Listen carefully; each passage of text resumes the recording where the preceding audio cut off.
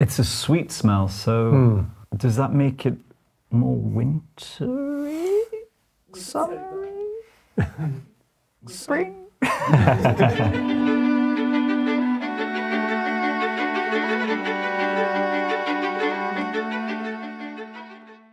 Hello, my name is Paul Forman. I'm an actor, and this is my dad. Hi, I'm Robert Forman. I'm a doctor who no longer is a doctor, I've retired.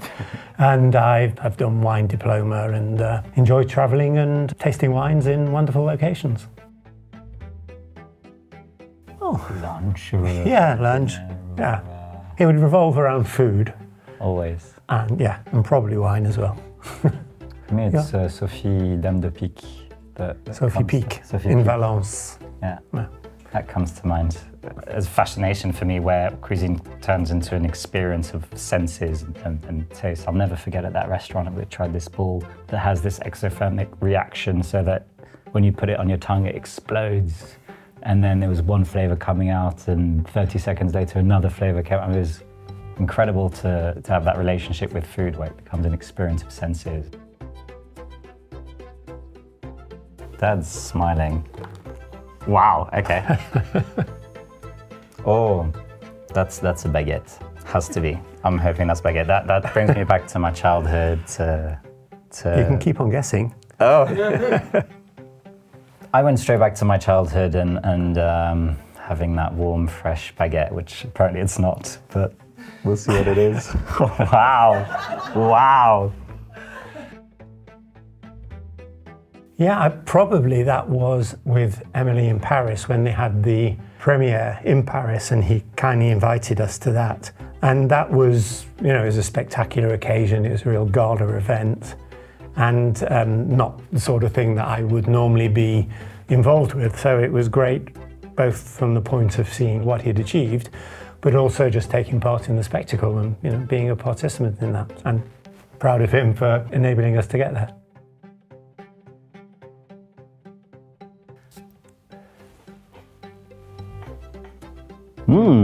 It's very fresh.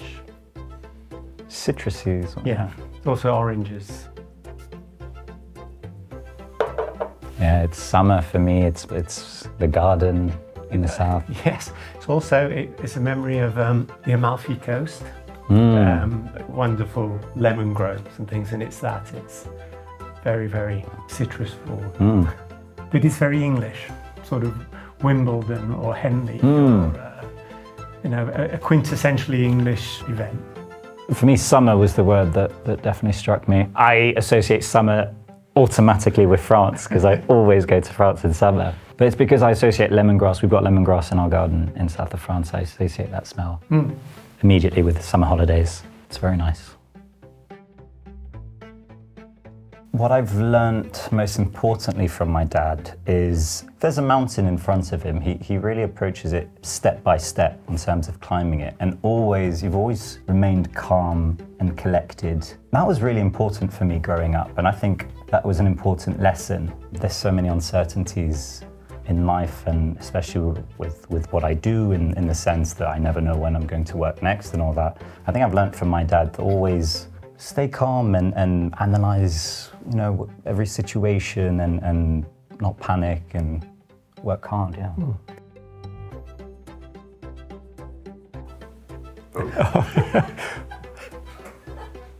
I went back to my school where every Wednesday, I think it was, there was a vente au pain au chocolat. Wow.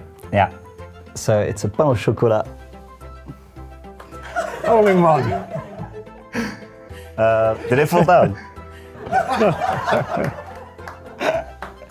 I love that, wow. J'adore. As I said, maintenant, je suis allergique au gluten, donc je peux plus les avoir. Mais ça me donne un super bon souvenir. Tous les mercredis à l'école, on avait ça. Ouais, ça faisait partie de mon enfance, c'était beau. Ça te donne envie. Ouais, ça me donne envie, c'est sûr. I have the beautiful rhinoceros bottle. It's incredible. I love it. I immediately connected with it. Yeah, it's powerful, but in not a too offensive way or anything at all. It's sweet and yeah, really, really nice smell. What I find is what goes behind making wine and how it leads you to a place. When you drink, or you're smelling and you drink a glass of wine, is to try and pick up, well, has this come from a warm environment where you've got these notes of very ripe notes, of tropical notes, or is it from a cold climate where it's going to be very fresh and citrusy? And you get that as well in the world of fragrance, because it's not so much this is a very refreshing and very almost like a winter freshness, and you might think of the Alps or something. So it's the association of the smell with the environment in which it takes you, or in which it's been developed. And that, I think, is a fascinating synergy again between the wines and fragrances. What he said.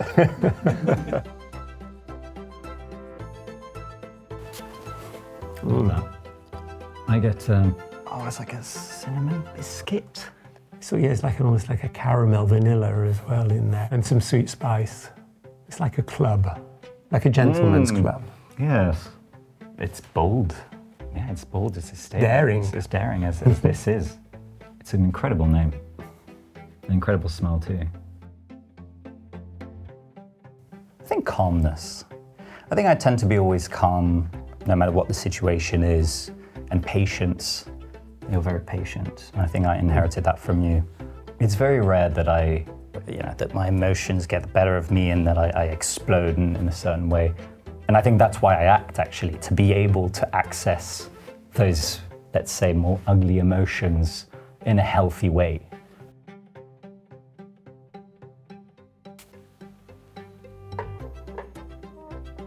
Yeah.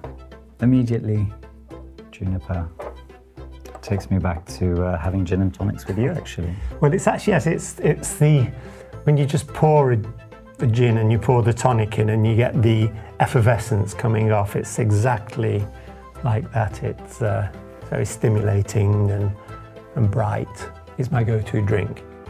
Yes, because of my dad, actually. It is my go-to drink as well.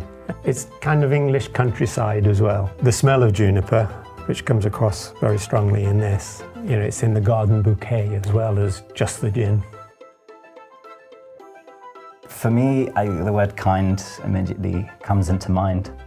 Calm, as we mentioned, and intelligent. I think my father's probably the most intelligent man I've ever met. You've had a very small circle of acquaintances. I hang out with actors. Yeah. Actors all the time, so. Paul is a fun character. I mean, always has been. He's quite loving as well, and will demonstrate that. And also, he's sincere. If he says something, he means it, and emotionally, I think he's quite sincere as well. The money, give me the money.